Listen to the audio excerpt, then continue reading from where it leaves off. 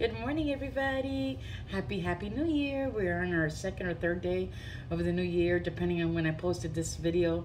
And I pray that it started out well. And more than that, I pray that it ends well. Because sometimes we start, like my nephew was telling me, the first through the 30th of January, boy, those gyms are packed, honey. People with the New Year resolution on the treadmill doing everything. And then towards February, there ain't nobody at the gym, you know. Consistency is key, y'all. I'm actually starting a journey myself that I'd like to share with y'all. Very soon you'll start to see results. It's about being healthy, you know, diets and fads. If you know me, people know that I'm very consistent about the way I live my life. I think on purpose.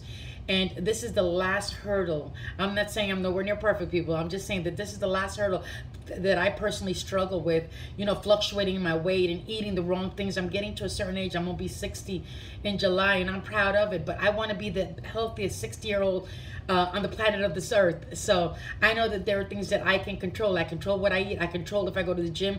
Those are things that I control, right? Nothing and no one can stop me. I'm done making excuses. That if you heard my message for the New Year's, I'm just done. I want a better life. As long as I'm on this earth, I want to be able to be the best that I can possibly be. Anything within my control that I can choose to do to better my life, to better my health, then I'm going to do. So I will keep you up to date with that. But today's message is simple. It's what do you expect from God? You get what you expect. You have to. I had a teacher that tell me, oh, I miss him, Reggie. I miss you, Reggie. That he says, are your expectors on? Are you expecting God to do what he says he's going to do? Because if you're not, it's like you have to be hopeful. When you got that check in the mail, you're waiting for that check.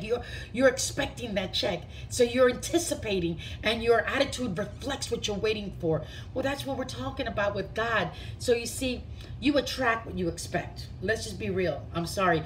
And you reflect what you desire. Oh, did you hear what I said? Okay, mirror what you admire, okay, and speak how you would like to be spoken to.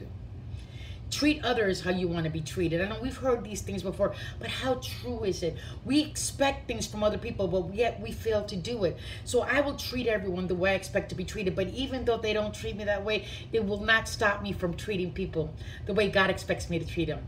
Do you see what I'm saying? How many of us will always say, well, you don't know what they did to me? You know, baby, it don't matter what they do to you. It doesn't matter what the world does or doesn't do. God expects you to act a certain way because he's greater. Greater is he that is in you than he that is in this world. The thing is that we're always moved by our circumstances and our feelings. You need to learn. The word of God will teach you not to be moved, to stand anchored in the word of God. And then your feelings, I'm not saying you ain't got them, boo-boo.